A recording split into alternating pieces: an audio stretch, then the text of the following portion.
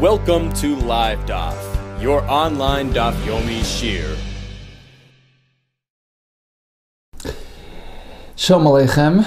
Welcome back to today's Daf Hayomi CHULLIN Daf Chavav. We are on Amar Aleph, 2 lines from the top.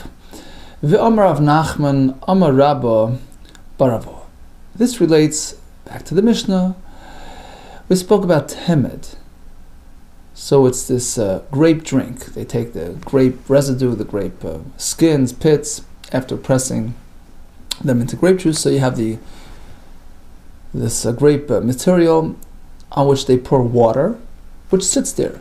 And eventually, for the most part, will ferment, will develop into some sort of alcoholic beverage. What is the status of this temed? Is it water? Is it juice? Is it... So in the Mishnah we have this distinction between before and after. Before it ferments, ad sheloi hichmitz, we call it chimutz, fermentation, it is still regarded as plain water. So it's just water. You can't use Maser Sheni money to buy it in Yerushalayim, because that's only meant for foodstuffs, not water or salt. It would be pater from Maser. You don't take off Maser from water. But after fermentation, Misha Hichmitz, it is now elevated, upgraded to the status of wine. It's a wine drink. Says the Gemara now, what happens if temed, right? This temed shalokhay bekesef Maser. He used Maser Sheni money to buy the temed while it was still watery, before it exhibited signs of fermentation. It hadn't developed into a drink yet. A week later, beautiful. It developed into this beverage. It's fermented. It's now wine. Kana ma'aser. We regard the original sale as valid. Although at that point, it was not yet developed. Was not yet fermented. The sale is valid. The purchase works. Why? My time of why. Now it's been revealed retroactively. It wasn't developed yet. It wasn't realized, but the potential was there. The process had already begun. The peruhu, it's fruit juice. Because if it wasn't there initially, it never would have happened out of the blue. It wouldn't just happen magic, right? So the fact that it happened now shows that it was this way all along. It just wasn't yet realized. It wasn't revealed. So technically it's called fruit juice, in which case Maser Sheni money can be used to purchase it. Ask the Gemara, but hold it, what about our Mishnah? Which sets a very clear condition. Fermented or not fermented. And if it's not fermented, it doesn't work. Even though later on it will get fermented, we don't say, well, lema freya retroact. We don't say that. Elamas nisna. What about our Mishnah, the Tana, where it says regarding using, Maser Sheni money, only hechmetz only if it's fermented already now. You can make that purchase. Loy hechmetz loy, but otherwise not. And the question is why? How can we just cancel the deal?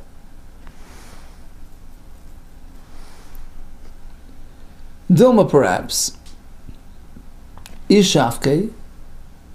Sure, now it smells, looks, tastes like water. But had you have just left it sitting for a week, hava machmitz, it would have fermented. How would you ever know? Rashi says, actually, roiv, for the most part, these things do ferment, do develop. Amar Rabba, you're right. Speaking that he actually took a sample. Before he drank he put aside because he left over some in the glass, left it on the side, came back a week later, just plain water as it was. So now we know it's nothing more than water. But otherwise, if it's just sitting around, if it does actually, ferment, then it works retroactively. Rava says like this. It's really a machlekes. There is a shita which holds that even if later on it develops, it doesn't matter. It doesn't affect its status retroactively, because we don't refer to the essence. We focus on the externals, on what it looks like, and what it tastes like. That's what counts. And if currently it doesn't taste like water, like wine, it doesn't have that wine quality, it's not. So our Mishnah is a different shita than the shita that's been referred to a minute ago. Rav Amar Hamani Rabbi Yechim Nuri. It's going like his shita, the Snan. Where do we find his shita? So we have a Mishnah, Gimel lug in Mayim, 3 lug of water, Mayim Shu'uven, we're talking, in a pail, Chaser Kurtav, missing just a drop. Let's say, missing an ounce, okay? So it doesn't have the amount which, if it falls into a mikveh, would disqualify it, right? It has to be 3 lug of drawn water. It's less than that. Shenafal techen kurtav yain, into which dropped a kurtav, this missing amount, this missing ounce of wine, to complete the 3 lug. Umar ein kamar yain. As we know, even a little bit of wine would tinge the entire mix and looks like wine. V'nafal al-mikveh. This whole thing dumps into the mikveh. And the mikveh, we're speaking, that's not yet full. Because if the mikveh is up to capacity, that it's not affected by this adding of, drawn water. It's not a full mikveh. Now, 3 lug fell into it. Lo pasalu. It does not adversely affect the mikveh. You know why? Because there are no 3 lug of water. The halacha is that 3 lug of water in a mikveh makes a problem, but here it's less than 3 lug. The rest is wine. Wine doesn't have that property, doesn't have that destructive, effect. Gimel lug and mayim chaser kurtav. Okay, another one of the same idea. You have 3 lug of water missing an ounce. Shenabal teichen kurtav chalav, into which dropped a drop of an ounce of milk, and when milk mixes into wine, it just sort of blends in, and now it looks clear. Umar and kamari mayim, and the entire mix looks like water. And they drop into the mikveh again. There's no adverse effect, because although it appears like water, but it's not. It's not a full amount of water. Okay, that's the Tanakam. That's the Chachamim. We focus on the essence, on what it really is. Rabbi Yochanan ben Nuri Omer says no. It's all about appearance. So, in this case, despite there not being a full amount of water, but since the mix looks like water, it attains that property, and we treat it like 3 lug of water. Okay, so Lav Amar Rabbi Yochanan. So doesn't Rabbi Yochanan didn't he just teach us? Basar chazus azlinan. We ignore the essence, rather we focus on the appearance. Hachanami here as well, back to our story of the temet. It's gonna become, it could become, but right now, Hachanami zil basar chazusa. Look at the appearance, the time and the flavor. It's not, now it's water. V'chazusa, the high mayinir, it looks like water. So we ignore the essence, we ignore the potential, we ignore the fact that it's mid-process, and we treat it like water. Whereas the Chachamim would disagree.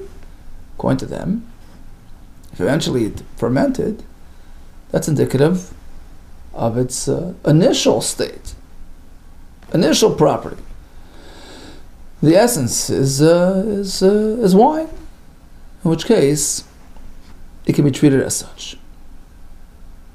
Okay, now this whole Gemara was based on our understanding that the Mishnah, which conditions it upon fermenting and not fermenting, is Rabbi Yehuda's shita, because he's the one who says that fermented temed is in fact regarded as wine. The Chacham say, no, even so it's not. Upligad Rabbi Lazar, that opinion, that approach in understanding the opinion of Rabbi Yehuda, the Rabbanan, is unlike Rabbi Lazar. He has a different approach. He holds that even according to Rabbi Yehuda, even though it's not yet fermented, since eventually we assume it will be, it's treated like wine. So you don't have to have that fermentation take place for us to treat it like wine. It's a totally different approach to Rabbi Yehuda's shita. Tamar Blazer, Hakol Moedim, Shem Nafrishon Olav Makam Acher, Elam Ken Hechmitz. He holds like this.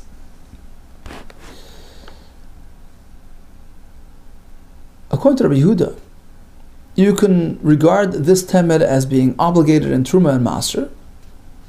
The assumption that eventually it will ferment, and in which case it will be applied retroactively because the process has already begun, like we explained before. That's Rabbi Yehuda's approach. So he says, look, you want to take off Truma, Maser from the temed, from in itself? Sure, but don't take it from somewhere else upon this. Typically you can do that. It can be mitzi, right? You can do Truma from a different bucket and have this in mind. You can't do it in this case. Because perhaps that temed will stay water and this will become wine, or vice versa. So you can't cross them over. How come they all agree? Even Rabbi Yehuda agrees, Shem Nafrishin Olav Makam Achar. You can't do the Truma, the Maser, from a different temed upon this one, unless you know that this is it's fermented. Unless it's confirmed, right? That they're both fermented, that they're both wine, fine. Otherwise, you're taking a chance. But what could you do? You could take it from it in itself. It's Miman of Shach. Either way, you're covered. If it will ferment, so it's already considered fermented now.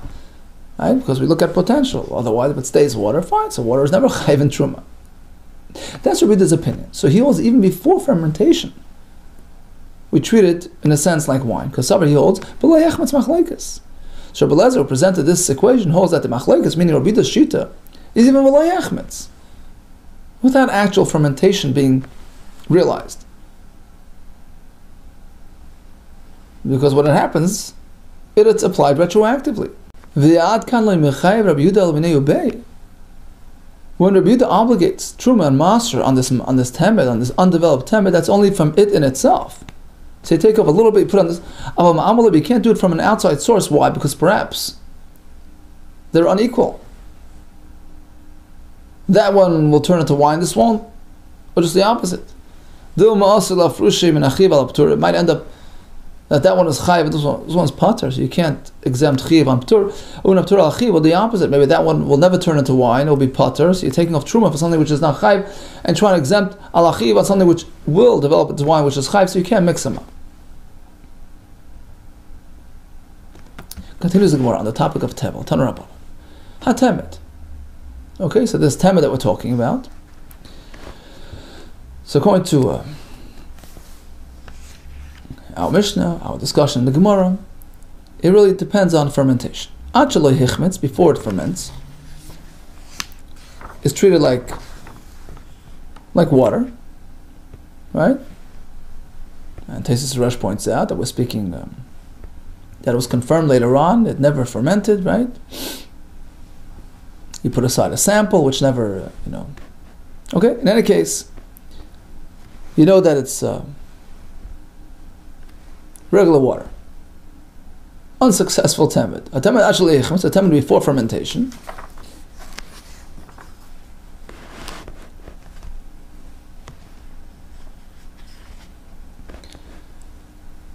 And like we said, confirmed not to have that ability, will not ferment. So it's now plain water. Meshika b'mayim. So now let's say it becomes tummy. We turn tummy base. It turns tummy. We know that food and drink, once it's tummy, it's a permanent state. You can't really relieve the tumah. You can't remove the tumah. You can't put it in a mikveh, right? Only persons and utensils could have, tefillah in a mikveh, but not food and drink. But there is a way out. There's a way to relieve the liquid of its tumah. Rashi explains it's called hashaka, where hashaka means to kiss. It means you have this liquid come into contact with a stream, with a lake, or with a mikveh. That works differently than a tevilah. It's not like you're immersing it. You're just connecting it. You're nullifying. You're being mevatel it. It's like planting a seed in the ground. It becomes batel, becomes nullified to the the greater entity. So it loses its personal entity, its personal identity, so to speak, and it loses its tumah. And that only works with water. Water touching water, etc. But if it's juice, you can't be mevatel juice. It has a flavor, it has different properties. You can't be mevatel. It doesn't work. So this temed can be treated like water with respect to this halacha. So in fact, if it has no fermentation and it happens to be tameh, no problem. Mashika b'mayim. have it come into contact with the the water, the mikvah, whatever, and that's it. It loses its tumah. Once it ferments, it's wine. You can't do the hashaka with water. Amar Rava. This that hashaka is allowed. That's only true. He made the temet using water which was tar, and after it got mixed with the other elements, then it becomes tummy. So, as Taisus explains, since the tumah occurred while it was already mixed, so you can be matayir it in the same manner. Just take it and the way it is, the mix, and make hashaka on the water, on the mikvah. But suppose the water had become tameh, and then he mixed it into the temet. It takes on sort of a new form. It's now a mix of water. You cannot do hashaka on the water element in this mix, because it's already mixed in with others. Also, Rav Gviyam Beikasel, that was his name, and he went and he told over Lishmata Kamid Rav Ashi, he presented this distinction, and he asked, he says, what's the difference? Water is water is water. Either way, we have a mix, right? So you're making that differentiation between whether water became tameh post-mix, then hashaka works, versus if it absorbed its tumah pre-mix. So once you mix it, you can't do hashaka. Why? What's the difference? Why is it that if the water comes tummy before it got mixed in, you can no longer do hashaka? I mean, we say, well, there are barriers. I did the maya, since the water, yakiri, is heavier relative to the fruit juice, that sinks to the bottom, upeira, the juice element, kafi mil'ela, floats to the top. So now when he's going to take this pail and sort of make a slight touch to the mikveh, I did the the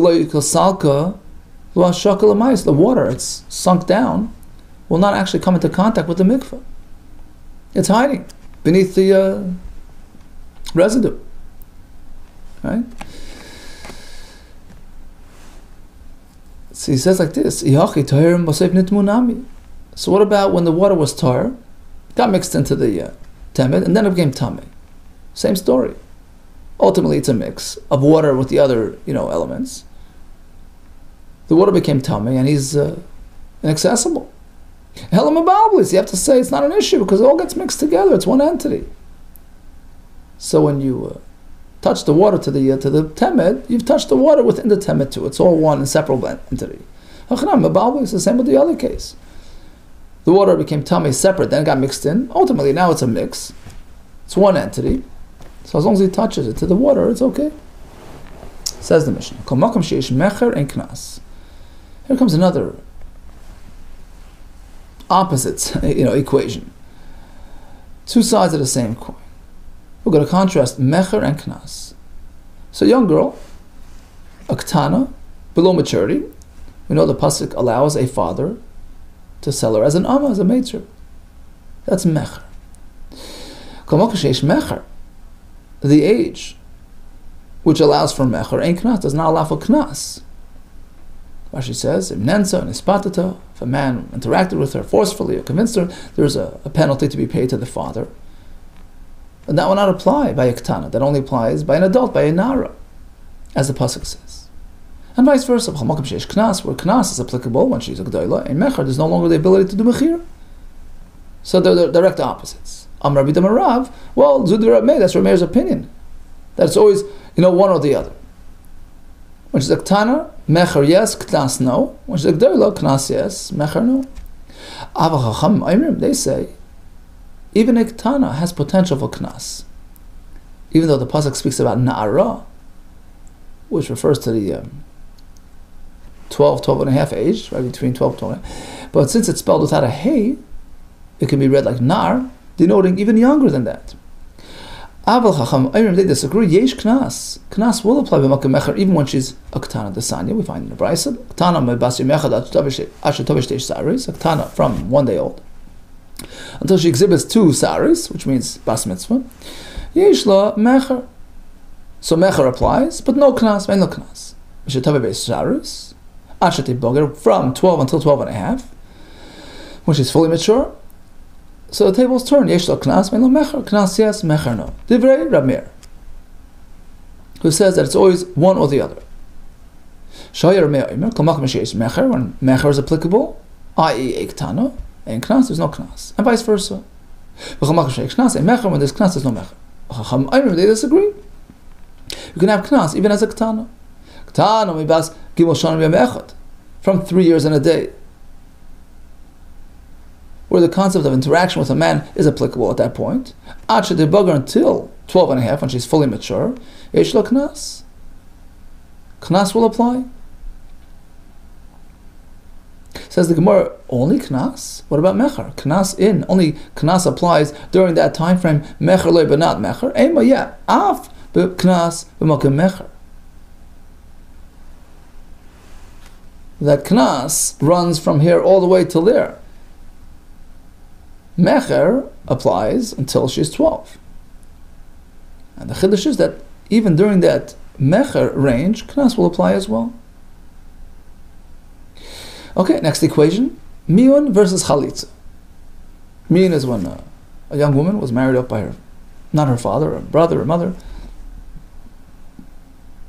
So this orphan has the ability to marry only with the rabbanon. So she can turn around and walk away. She dislikes her husband, she can reject him. It's called miyun.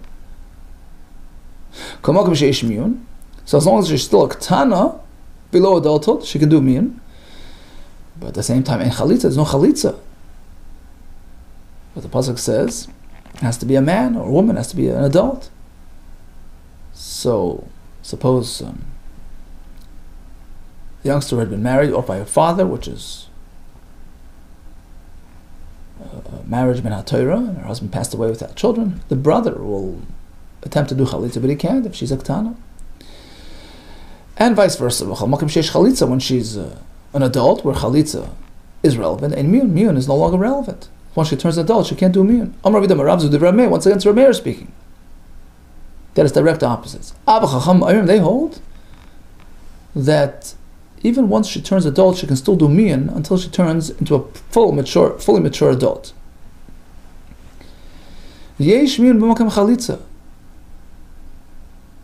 Miyun is relevant even when she's an adult and is chalitza enabled. The sign you have a rice at masai bas man. At what point can she do miyun?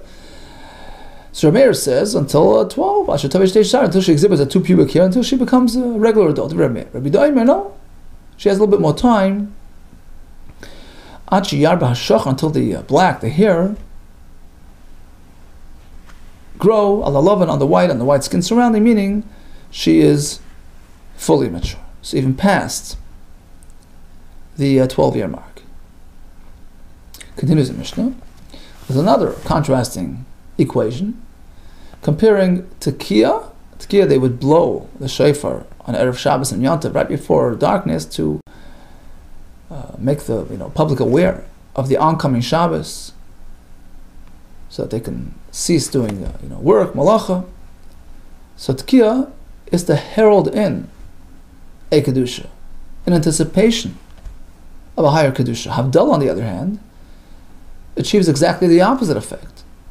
Like we do Havdalah Matzah Shabbos, to separate, to differentiate between the higher experience that we have already experienced,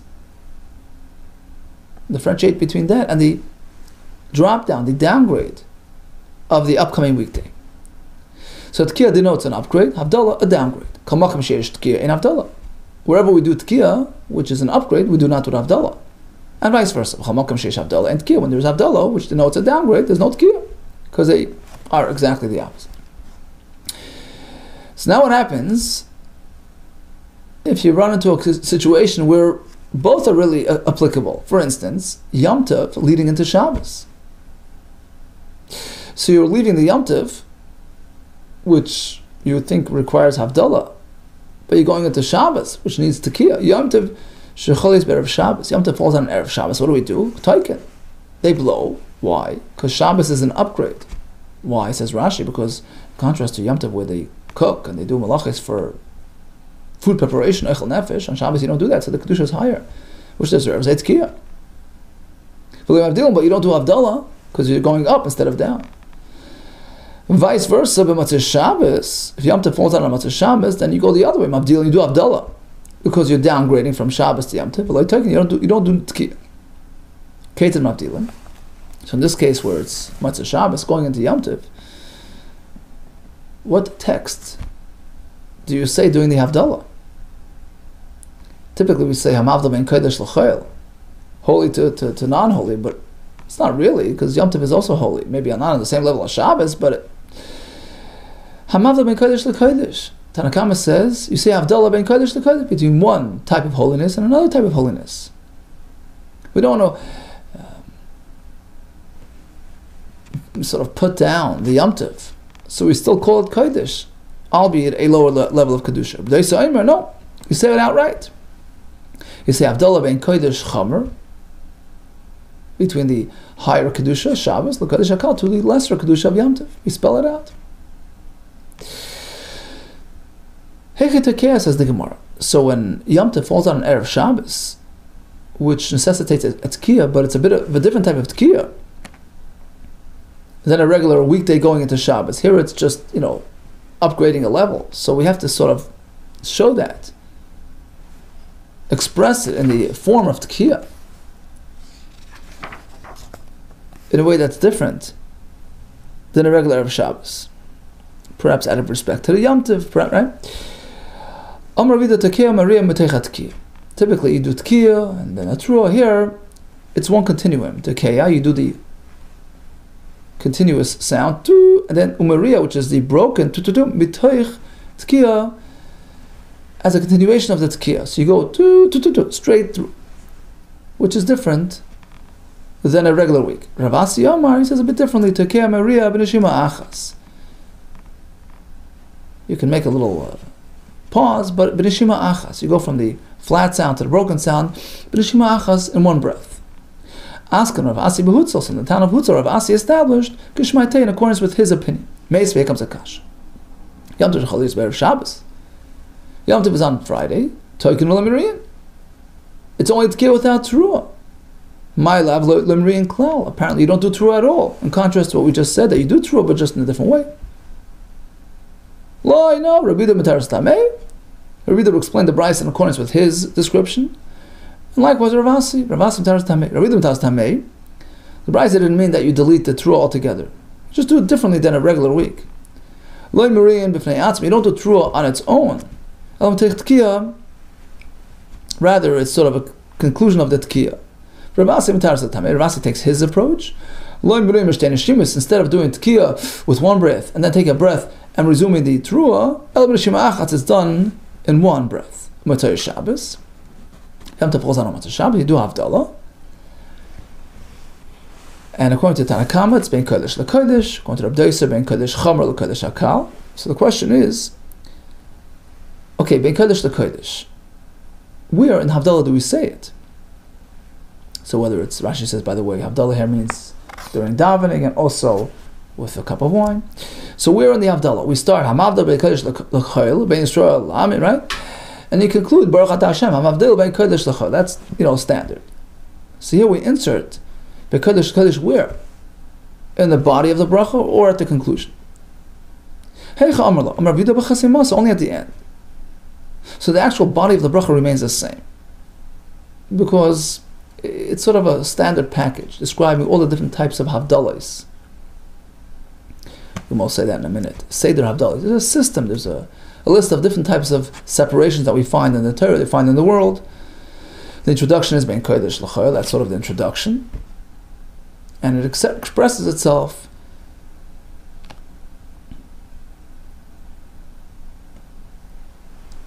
in all different ways. In terms of the world, the people in the world, the time factors in the world, right? Ben Ur L'Choshech, light and dark. Yisrael L'Amin, between Yisrael and the rest of the nations, that's people. Ben Yom HaShvi L'Sheisim HaMasa, between the seventh day and the 6 work days. So world, people, and time, perhaps. So we stick to that text. It's just at the end, when we cap it up, we say Baruch Atah Hashem Hamavdal ben Kodesh l'Kodesh. By the way, interestingly, I saw that Meiri brings. He says, Rashi brings that all these Havdalahs have sourcings in the Torah. Be'kodesh l'choil, we have a pasuk. L'havdal ben kodesh ben achoil. It's a pasuk in Vayikra Yud. Rashi at the bottom brings this. Light and day, light and the night and the oyer and choshech, light and darkness. That's back in Bereshis, right? Yisrael la'amim. That's va'avdal eschem and amim li'esli. That's in Vayikra Chaf. And Yom HaShvi l'sheis me'ah. That's another version of kodesh l'choil. Says the Meiri, what about this new Havdalah in Kodesh l'Kodesh? Where do we find it? Everything has to be sourced in the Torah. He says, listen to this. He says, we find it. V'ivdila ha'poroiches lochem bein ha'kodesh bein kodesh ha'kadoshim. The poroiches in the Mishkan made that separation between Kodesh, the Heichal, and Kodesh ha'kadoshim, the holier place. So they're both holy, just different levels of holiness. You see, there's a distinct, the concept of Havdalah applies there too, and hence we have precedent for this new nusach of being kodesh lekodesh between Shabbos and Yom. Interesting. Meiri. V'cheinu Rav Nachman chasimasa, likewise Rav Nachman placed it at the end of the bracha. Rav Sheshes b'eder Rav Yidam psichasa. Not only at the end, you can start with that as well. Baruch Hashem Elokeinu Echad. Hamaldu ben kodesh lekodesh b'eder lechoshech v'les hilchas. I say we don't follow this in practice. Rashi explains because we just stick to the regular Seder, the order, the arrangement of the Havdalah, the various distinctions, various separations. It's just at the very end we modify it to ben kodesh lekodesh. Rabbi Doisa Aimer ben kodesh chomer lekodesh hakal. The Havdalah here is referred to as kodesh chomer, which is Shabbos, kodesh kal, which is Yom Tov, v'les. Once again, we don't adopt this in practice. Hilchas Gavasei, Rashi explains, because we don't want to be mezalza, we don't want to downgrade the Yom Tov to call him with a different name, Kodesh HaKal, so we sort of stick to being Kodesh LaKodesh. So we call him Kodesh despite his lower status relative to Shabbos. Amar Reb Zera. We spoke about Yom Tov adjacent to Shabbos. What about Yom Tov on a Tuesday? How do we make Havdalah? Yom Tov shechol yitz b'emtza Shabbos. Yom Tov falls out in the middle of the week. So Matzah Shabbos, sure, we say ben Yom HaShvi, l'sheishes Yimei HaMaaseh, day 7, and the rest of it. But here it's a Tuesday, it's not the 7th day. Omer, you stick to the same text. That's the Havdalah package that applies in all circumstances. Hamavda ben Kodesh l'choil, ben Or l'choshech, ben Yisrael la'amim, or ben Yom HaShvi, l'sheishes Yimei HaMaaseh. The question is why? We're speaking about Tuesday, not about Shabbos. Why speak about Shvi? My timer, Seder Havdalah, Sumayna. He enumerates the Seder, the listing of Havdalah that we find in the Torah. So Havdalah circles back to the Torah. It's sourced in the Havdalahs of the Torah. And the Havdalah ceremony is a declaration of these various separations between holy and unholy, and all its versions, all its applications, and that applies on Tuesday too, because it's just about the concept of separation and appreciating the ability, privilege to have the lofty experience whenever. Okay, so we spoke about the temet, pre and post fermentation. We spoke about the age factors of mecher and knas, miyun versus chalitza, and Tkiya versus Havdalah, Hadron Lo Hakol Sheichten, all the best to you, and Hatzlach.